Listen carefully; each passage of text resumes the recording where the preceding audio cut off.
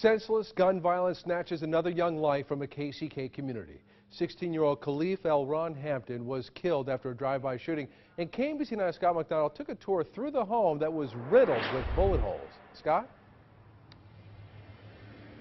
Men on Friday night, Wyandotte County Sheriffs broke up a fight here, and while they were at the hospital talking to a patient, someone who was injured in that fight, more violence erupted. This time it wasn't fists that were flying, but bullets, and tonight a teenager is dead.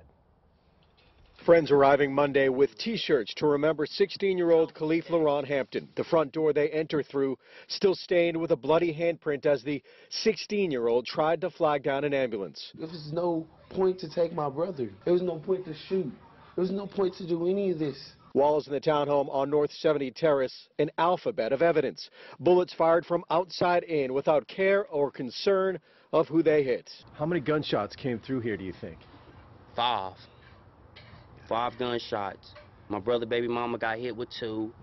My brother, Khalif, got hit with 1 right here at this door. The wounds were fatal for their 16-year-old brother, a basketball player who went to high school in KCK. I know the F-boys when they hit my brother. What started as a scuffle escalated to murder. Now a family facing the holidays feeling empty.